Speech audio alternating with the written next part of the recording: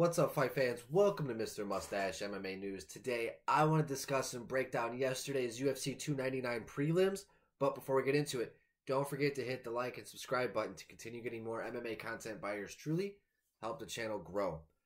Alright guys, getting right into it. I'm going to be discussing, breaking down what happened yesterday at the prelims for UFC 299, UFC Miami. Now that it's all wrapped, great event. Starting from Curtis Blaydes all the way down to the Joanne Wood fight in order. So if there's anything that you want to like skip and go ahead to, I'm going to be going in order from the top of the prelims all the way to the beginning of the event. All right, guys, getting right into it. Curtis Blaydes defeated Jailton Almeida second round, 36 seconds into the second round, knocked him out. In a fight, man, that was, I love the matchup from the beginning, right? Because Almeida was the new dog in the division, has showed great wrestling, great top pressure, ground and pound submission skills. Didn't look all that good against the Derek Lewis fight. He was able to dominate his way to victory, but it just looked sloppy in doing so, right? Like, just did not look good in victory. And you have Curtis Blaydes, who has been your dark horse heavyweight for quite some time now. The heavyweight takedown king, top control time king, all time. So it was cool to see the wily veteran against the up-and-coming prospect. And I did not want to see the Colby Covington, Kamaru Usman kickboxing match between the two of them. You know, usually when the wrestlers fight, they kind of cancel each other out. It ends up being a kickboxing match. That's not what we got. We got exactly what, at least what I hoped for. And Almeida dominated the whole first round in the wrestling exchanges. Throwing Curtis Blaydes around, ragdolling him about, completely frustrating Blaydes. Blaydes looked bewildered. He was like, oh shit. Like, he looked like he was just not ready for that. And then going into the second round, Almeida started throwing some crazy punches. Like, hey, all right, now I'm going to strike with you a little bit. And then right back into the wrestling. Overcommitted on the takedown. And Blaydes just throwing the hammer fist down. Completely capitalizing, showing the sense of urgency. Exactly what he needed to do at that moment after getting just completely dominated in that first round. And Blaydes was able to find the finish 36 seconds into the second round in a phenomenal victory, phenomenal performance. Almeida showed again that he fights very one-dimensional, which just leaves him open. He overcommits to the wrestling a bit. So he's going to have to go back to the drawing board and have to round out his game a little bit better. Or at least disguise a lot of that. At least disguise his game plan a little better. And for Almeida, I think moving forward, I think a Sergey Spivak, I think would be a good fight for him moving forward. I think it would be a good test for Spivak. And I think it would be a good fight for him after getting a loss. Kind of climbing the ranks a bit for a while. And I think Spivak's a really good test. A really good like gatekeeper position, if you will, in the heavyweight division. For Blaydes, he called out Tom Aspinall. I love that fight. Great call out. If you guys know, they fought before Aspinall got the belt. And it ended like a minute into the fight. And I don't even think that when Aspinall threw a leg kick. Blew his knee out when it was just a freak accident. You know, since then, Blaydes has had his own inconsistencies. Aspinall is now the champion. But now Blaydes has found himself in this really good position where Aspinall doesn't really have himself a dance partner. He's had the whole love triangle issue with John Jones and Stipe Miocic. Where Curtis Blaydes can now just kind of slide right back in there, because especially if Tom Aspinall wants to right that wrong. I think he even said on Twitter himself that he was interested in that fight. So I think it's a great fight. I don't know if the UFC books that, but I think Blaydes and Aspinall would be a great heavyweight title match. Next up, Macy Barber defeated Caitlin Sermonara, formerly Chukagian, by decision in a fight where she just dominated Caitlin, right? I mean, Macy just went out there and just bullied her. Phenomenal pressure, landing good strikes. Macy looked good, man. I mean, she's really grown up into a really good opponent. I'm not a big fan of her attitude. You know, I don't know. I just look at her face sometimes and I'm just like, oh, I just don't like this woman. But nonetheless, man, she went out there, looked good. She's put on good performances now. She's really bounced back. She's matured really well as a fighter, especially beating Caitlin Chukagian, man, who is just the ultra veteran of the women's flyweight division. And with Macy now, she's not at title shot yet, but I think that excuse me, guys. She should fight the loser of the Manon Farrow and Aaron Blanchfield fight that's coming up, I think, March 20th. So that's coming up in about 10, 11 days here. I think that fight, I think Barber versus Blanchfield would be a good fight. I think that their grappling would match up really well. And I think the striking of Farrow, I think, as well, would match up really well with the striking of Macy Barber. So I think the loser of that fight would probably fight Macy Barber, and the winner of Blanchfield and Farrow would probably fight the winner of Grasso versus Shevchenko 3. There's a lot going on in the women's flyweight division, man. I love how that whole division has grown over the years since they started that way back when with the Nico Montana days, right? But with Macy Barber, man, it was a great win. Seeing her mature like this over the years, it's been nice to see. I haven't always been the biggest fan of her, but damn, she's a good fighter, and you can't deny it. And when Caitlin Sermonara, you see that she's kind of just lacking that prime, just that physicality that she used to have in the division. She looked good at moments, but she was just getting bullied out there. She was just getting big sistered out there. That's just pretty much what happened.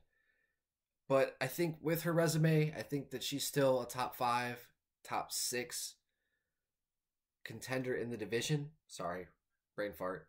But I think next up, I think of Natalia Silva. I think Silva's earned her right to have a really good opponent. And I think Caitlin Sermonara is right there in that bracket, in that position for an undefeated prospect like Natalia Silva coming up. I think Natalia's undefeated at least, but I know that she's on a pretty good run herself.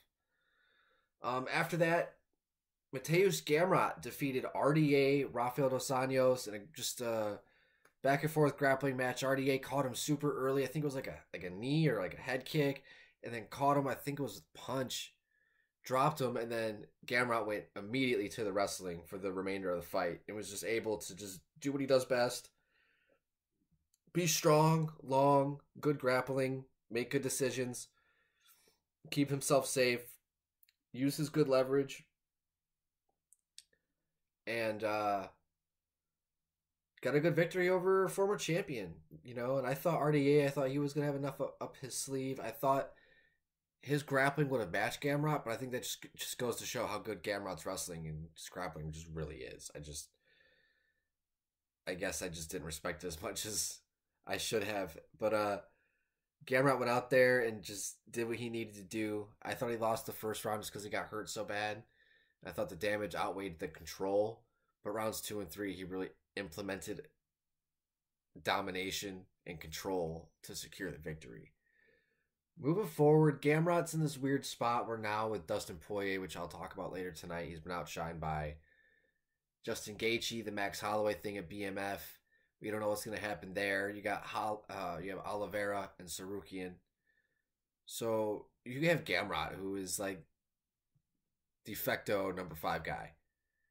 Unfortunately, like, because he's good, but with everything that's going on at lightweight, you're either going to have Poirier, Gaethje, Sarukian, or Oliveira fighting Islam, and then Gamrot's behind all those guys. So something would have to happen in some weird way for him to get that shot. So I think maybe a rematch with Fiziev. I think that's unfinished business. I really personally do. I think it's unfinished business. Maybe if Fiziev comes back sooner rather than later. I know that happened last September, and we're in February. We're in March now. That would be good. Maybe Jalen Turner rematch. You know, Jalen Turner got that nice victory over Bobby Green. I know he wants to right that wrong over Gamrot. But Gamrot's really in a weird position here at lightweight where he's a contender. He could fight for the title. He could be world champion, but it's so deep right now at 55, he's kind of fucked. And RDA, I think a Grant Dawson. I know Grant came out and said that he had some news coming out, so he's probably not going to be Grant Dawson, but I'd like a Grant Dawson in an RDA fight. I think that would be really good. Maybe even Drew Dober. I think Drew Dober would be a good matchup for RDA. I think RDA's grappling would match up really well against the lack of grappling of Drew Dober. But nonetheless, good fight, good grappling match, you know, yeah. Kyler Phillips defeated Pedro Munoz by unanimous decision in a fight, man, where he just fought the perfect fight, stayed on his lateral movement, peppered Pedro with shots throughout the fight, man. He literally fights like he's in the fucking Matrix, dude. Like, that kid is good, man, and he deserves a really good test next. Somebody like a Jonathan Martinez, who's on a good streak himself. Maybe even a Rob Font, who's on a losing streak, but is a really, really, really good opponent. But Kyler Phillips, man, went out there and was just on water. He was just walking on water out there. He was looking good, doing whatever he wanted, flying, flowing, on his lateral movement, on his bicycle, moving around that octagon. Pedro's chasing him down, trying to go the whole time, just going forward the whole time, just landed a couple shots here and there, but just could not catch the bull, could not catch the matador in this circumstance. For Pedro, I'd like a Ricky Simone. You know, I was thinking Mario Bautista, but I think Bautista's probably put himself in a higher spot than where Pedro was at now because of this loss. But maybe a Ricky Simone. I think that'd be a good fight. I think those two would really go out there and stand and trade. I think that'd be a good fight. After that, man, Felipe Lins, dude, defeated Ion Cutelaba by decision in a fight where he utilized those leg kicks so early. Dude, you saw the welts in Cutelaba's left calf, dude. Woo! It was looking bad for him early. He just was not able, because, I mean, once you took away that lead leg, he had no power in his shots. He wasn't able to really follow through in any combinations. And as he was trying, and he was throwing a kill for sure, he just wasn't landing, you know, and as effective as he could have been. And Felipe was able to just have a better game plan and just land the better shots. He was more mobile. And just those leg kicks, man, I mean, just that was the story of it. It was beautiful. You know, Felipe's now found himself in like a 4 or 5 fight win streak.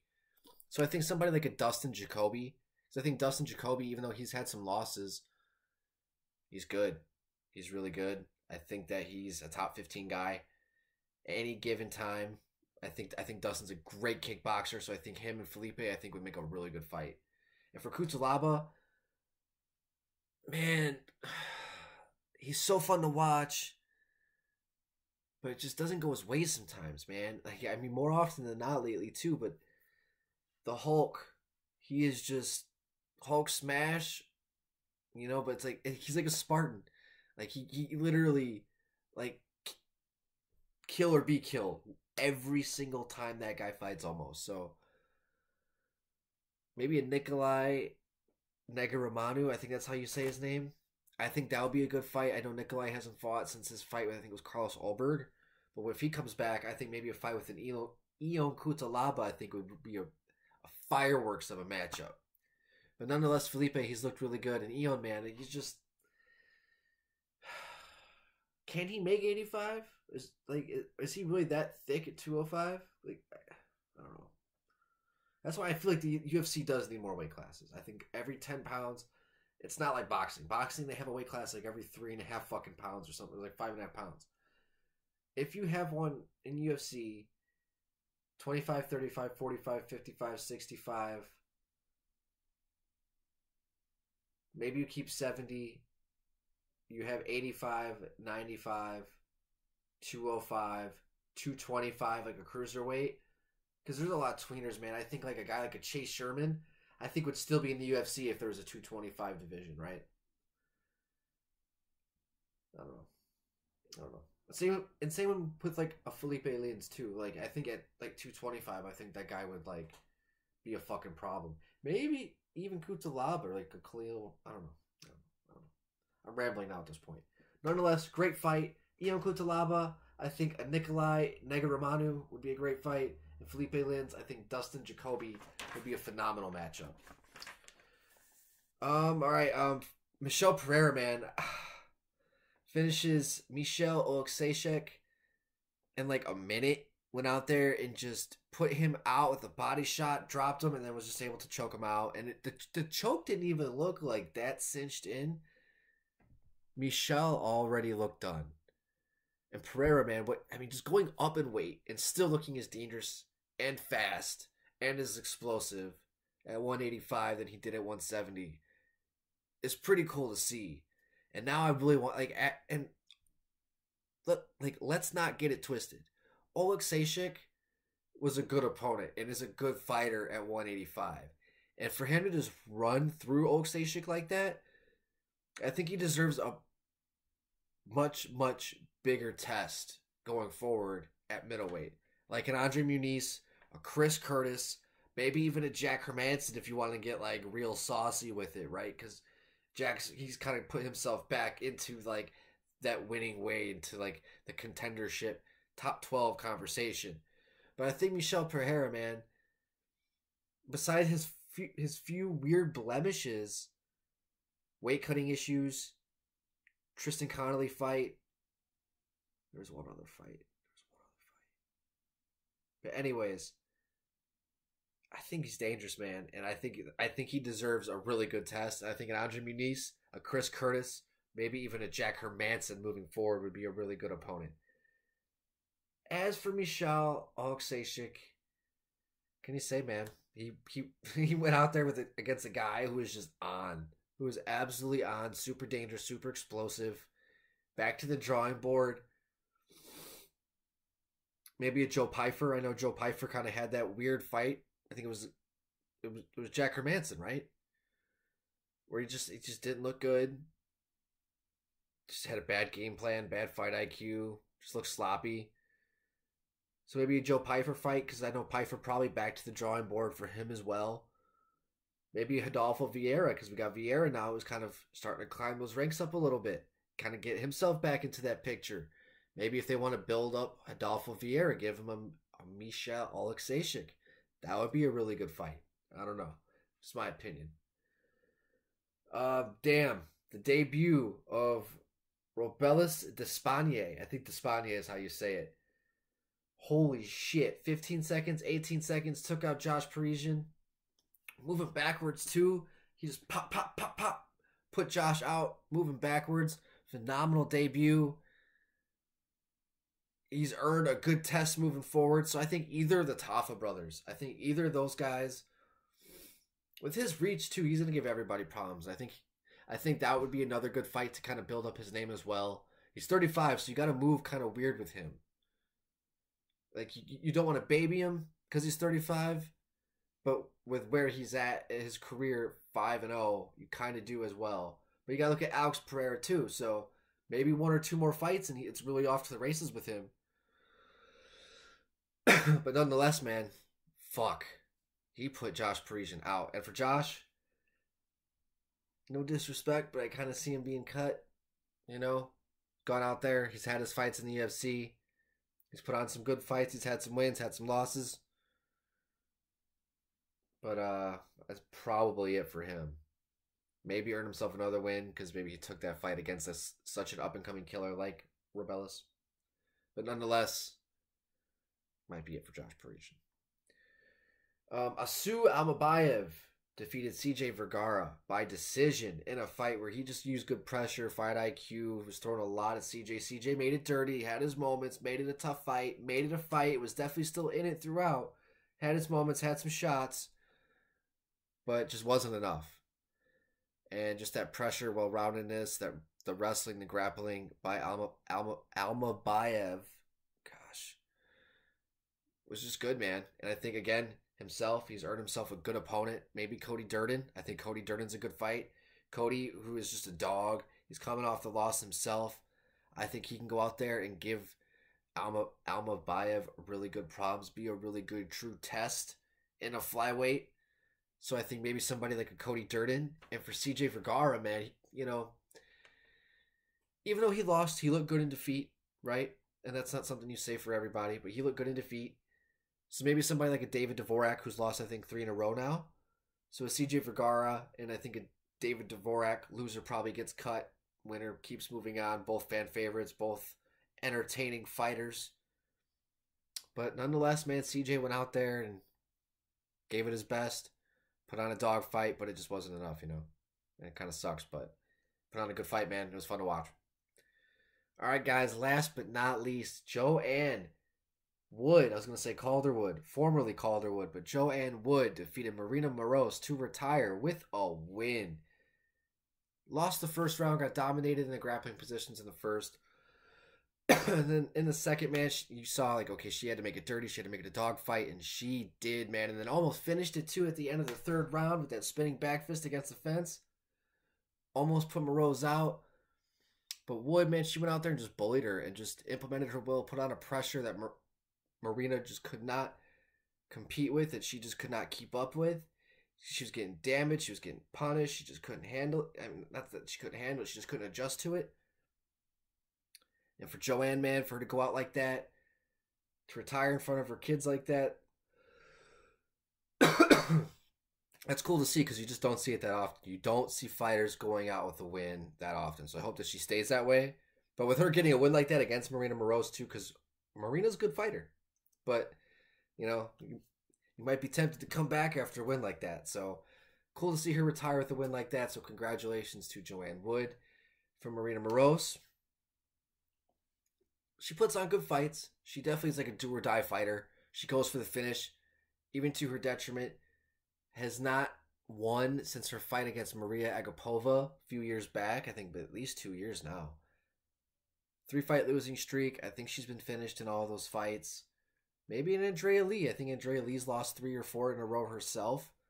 Always an entertaining fighter. Always a game opponent. So maybe an Andrea Lee and a Marina Morose fight next. I think that would be a good matchup. All right, guys, that's going to do it for my breakdown, my recap of UFC 299 prelims. Let me know in the comment section what you guys think, of my analysis, what you guys think is next for some of these fighters. I'd love to hear your guys' thoughts. Please don't forget to hit the like and subscribe button to continue getting more MMA content by yours truly. Don't forget to hit the share button as well. Show the channel to your friends, the hidden channel that they never knew that they needed in the MMA world. Guys, that's going to do it for today. Mr. Mustache, MMA News out. Let's fucking go, fight fans.